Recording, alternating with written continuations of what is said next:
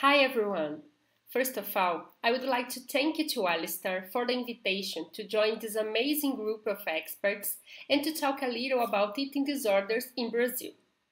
This is an important field around the world, and the studies about prevention strategies are still very incipient in Brazil.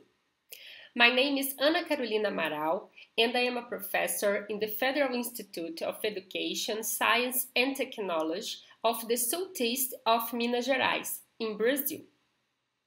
I have dedicated many years of my academic and professional life to the study and investigation about risk factors for the onset of eating disorders, especially body image. So, before explore our paper about eating disorders prevention, I believe it is important to give our audience a brief framework on the Brazilian context. So, let's go. The first thing that I would like to underline is that Brazilian population is the result of a miscegenation from the most diverse countries in the world. As a result of this cultural wealth, body size and features are also very diverse. Despite that, the appearance ideal in Brazil is very similar to the universal body ideal.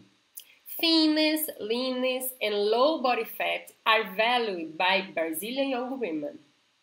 The ideal body has also white skin, straight hair, and a thin nose, even though a large part of Brazilian population is mixed race or black.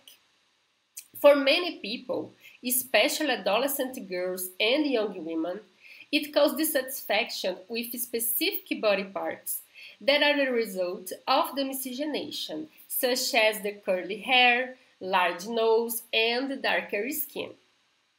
But we also have some characteristics that can be a little different compared to other countries, as the fact that Brazilians usually place a lot of value on body curves.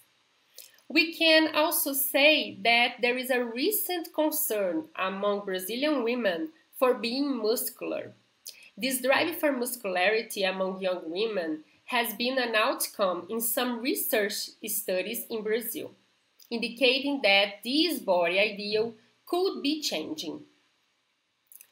As in other countries, the body ideal is widely disseminated by the media, which takes many young women to pursue it through the adoption of disorderly eating behaviors, as well as excessive physical activity, and often developing clinical and subclinical eating disorders.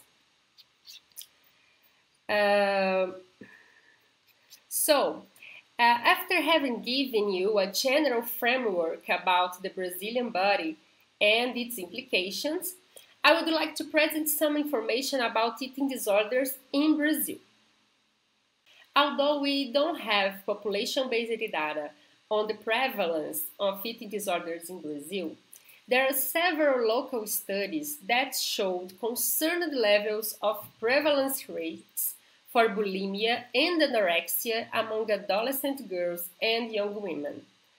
Recent systematic reviews have indicated a prevalence of 1% to 4.2% for anorexia and 3.5 to 90.8% for bulimia among female university students. Besides that, we have some data that pointed out to the high prevalence of risk factors for eating disorders, as body dissatisfaction and disorderly eating.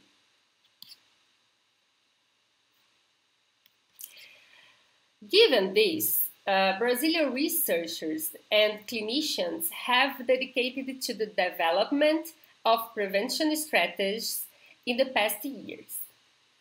This interest is very recent compared to other countries that already have many prevention programs well established and with robust evidence of efficacy. This initiative is very important and should be a public health priority, especially because of the high cost of the treatment and also the fact that most individuals with eating disorders do not seek treatment.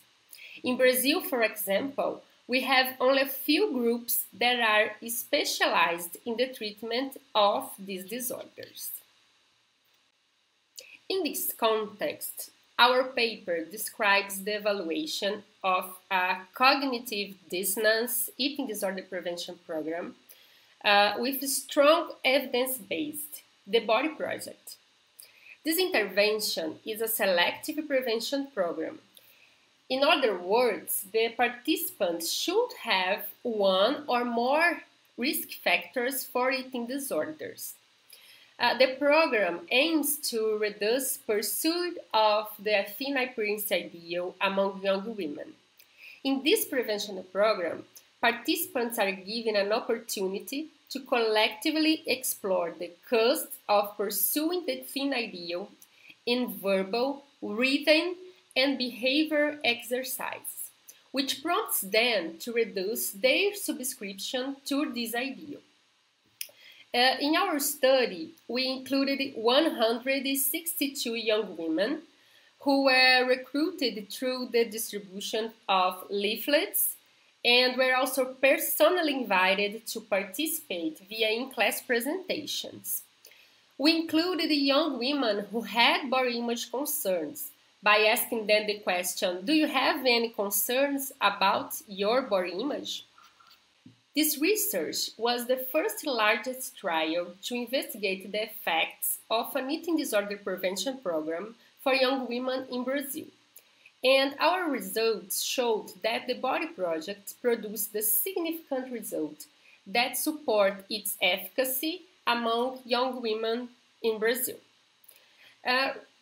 Results of the intent to treat analysis showed significantly greater change in body dissatisfaction, sociocultural influences, disordered eating, and eating disorder symptoms in Body Project condition versus assessment-only condition participants at post-test. Moreover, a formal test of group differences in model indicated all of the significant group difference at post-test did maintain at the 6-month follow-up, with the exception of eating disorder symptoms. Also, our effect size were mostly small to medium, which is similar to other trials. It's important to mention that the results of this study suggested that the intervention created in one cultural context can be effective in different cultures, specifically Latin American young women in Brazil. We argue the characteristics of the intervention could explain the similar effects of the Body Project among different cultures, since this program is participant-driven and allows participants to argue against the beauty ideal promoted in their local cultures. This research accomplished its objectives when it investigated the efficacy of an eating disorder prevention program in young Brazilian women and also provided data for future research since it offered consistent scientific support of this program for this population.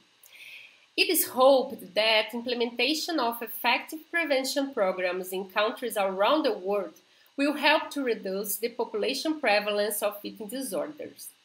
We also hope that this will become a public health priority here in Brazil. So I hope you have enjoyed the presentation and our work. Here is my contact information. In case you have any question, do not hesitate to contact me. Thank you so much for the attention. Bye.